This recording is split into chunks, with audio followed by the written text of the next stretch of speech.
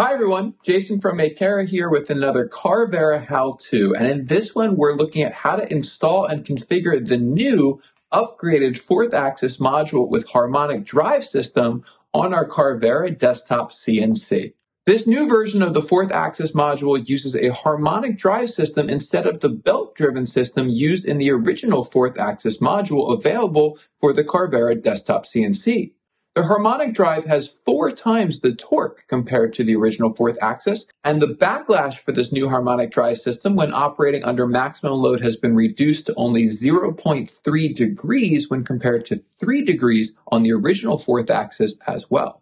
The new harmonic drive also has a mechanical homing function, allowing the 4th axis to now perform homing operations similar to the X, Y, and Z axes on the Carvera Desktop CNC. An upgraded firmware for the Carvera and Carvera Controller app includes support for setting your work coordinate systems when working with the 4th axis module too. Now in this tutorial, we're going to look at how to install the new 4th axis module with harmonic drive, as well as the wiring harness that comes with this 4th axis module, which differs from the original for the Carvera Desktop CNC. This step may vary depending on your machine as described in the user guide for the new 4th axis module with harmonic drive. To be able to connect this 4th axis module, a new wiring adapter will need to be installed on all Carvera CNCs that have a serial number which starts with C1, while Carveras with a serial number that starts with C1R will have this wiring adapter for the new 4th axis module pre-installed. But for those of us that need to install this new wiring adapter for the harmonic drive 4th axis, let's get started. To start, remove the dust pin and disconnect the dust pipe from the exit port on the top left corner of the machine. Next, remove the rear cover of the Carvera by removing the 12 Allen screws and 6 Phillips head screws as shown in the wiring adapter user manual included with the 4th axis harmonic drive kit. With the rear cover removed, we need to remove the dust collection chamber and motor by removing the 2 bolts under the gantry and the 1 screw towards the top of the unit on the rear of the machine as shown. You may also carefully unplug the vacuum motor so that the dust collection chamber may be placed off to the side during installation of our wiring adapter. Now working from the inside of the machine, we can install the wiring adapter as shown in the user manual. First, remove the existing screw holding the left side panel on the lower left side of the machine as shown. Using this open screw hole, we can install and secure the wiring adapter with the longer M4x20 screw included in the wiring adapter kit. We can then use the wiring clips included in the adapter kit to route the wiring harness towards the rear of the machine along the side panel. As shown, ensure that these wires are taut so they will not catch on the dust bin when reinstalled later on. Using the cable ties provided in the adapter kit, you can route the wiring adapter harness up towards the rear of the controller board following the existing wires in the rear left corner of the machine. With our wires secured, we can now return to the rear of the machine with the wiring adapter harness routed into the location of the controller board. We need to connect the new wiring adapter to the controller board as shown in the user manual.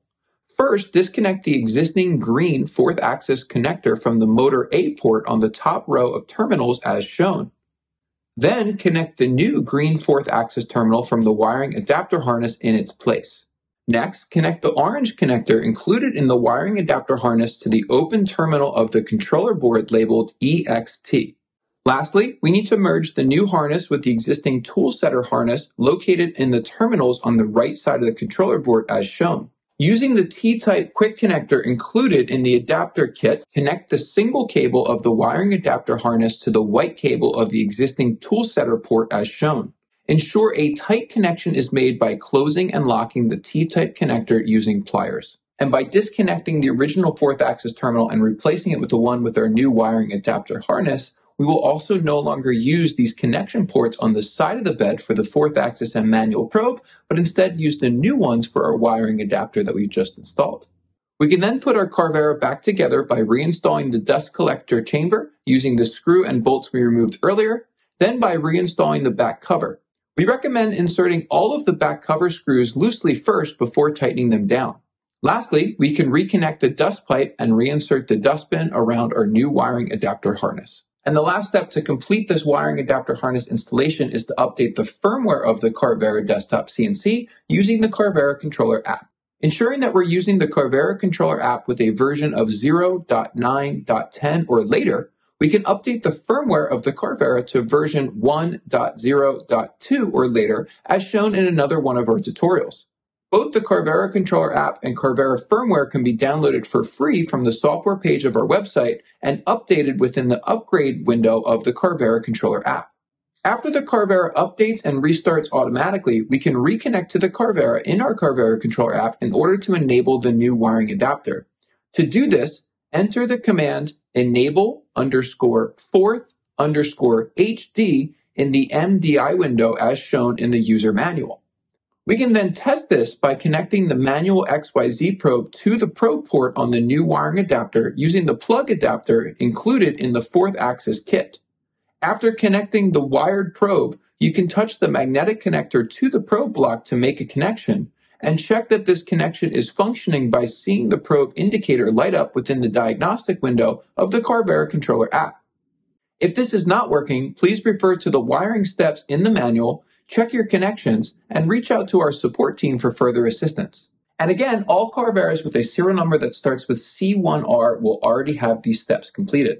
It's now time to attach the 4th axis module to our Carveras and first make sure that the bed of your Carvera is clear with no clamps or spoil boards attached. And we need to also turn off our Carveras before attaching the 4th axis module. Before installing the 4th axis module, we must also slide the headstock and spindle box into its correct position after unboxing. Loosen but do not remove the 4 screws holding the headstock, then slide the headstock so it aligns with the leftmost side of the base plate as shown in the manual.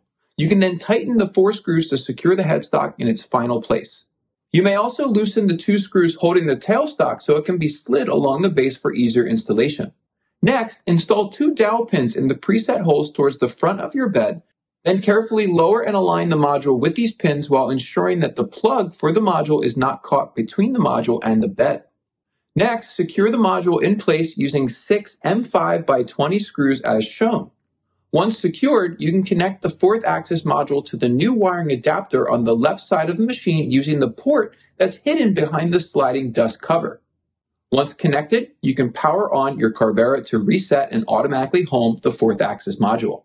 And once connected, we can use the Carvera controller app to test the functionality of the new 4th axis module as well.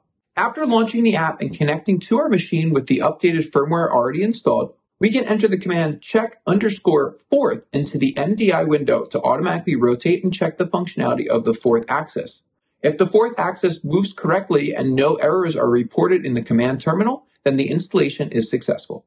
Like the original 4th axis module, the chuck jaws of the rotary module can be tightened and loosened using the 2 wrenches provided. Rotating the wrenches towards each other will close and tighten our stock, while rotating away will open the chuck more. The jaws can also be removed and installed in a different configuration in order to secure stock of different sizes as shown in the other guides on our channel and wiki site. And you can also use the rotation example file already on your Carvera to test the functionality of the new 4th axis with Harmonic Drive. To secure a typical piece of stock like the epoxy tooling board used in the 4th axis relief example project, we must always find the center point on one edge of our stock first. We also recommend drilling a small hole on the center point in order to assist with securing it within the tailstock of the 4th axis module. To load this stock, we can loosen the chuck of the 4th axis module using the 2 wrenches provided. We also want to loosen the set screws on the tailstock, but we do not need to remove them entirely. First, loosely place the part in the chuck, then slide the tailstock so it makes contact with the center hole that we drilled earlier.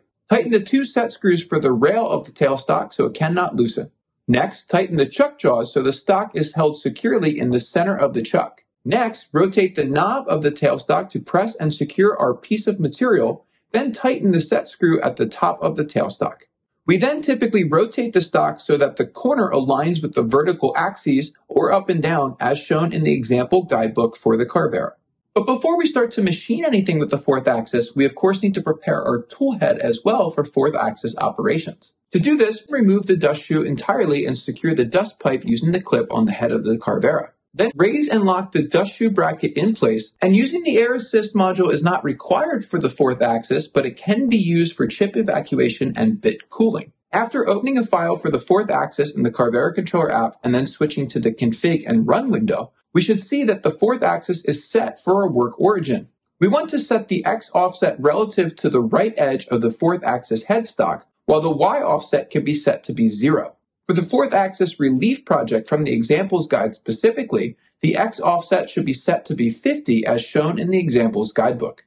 Scan margin can be enabled, which will trace the length of our part using a laser pointer before machining, and Auto Z probe should also be enabled, which will be set to a fixed position for the fourth axis module. Auto leveling is not used for fourth axis designs. For the rotation example, the roughing job will first be completed using the 3.175 by 25 millimeter single flute end mill loaded into tool 1. After this part finishes, you can carefully vacuum away any chips before loading and configuring the finishing example file. For the finishing example file, the X and Y offset should remain the same, and scan margin and Z probe are not needed as this was done in the first job.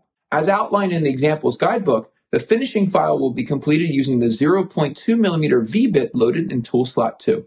Once manufacturing is complete, you can clean off the part using a brush or vacuum, and always turn off the Carvera before loosening the chuck and set screws to release your parts from the fourth axis rotary module.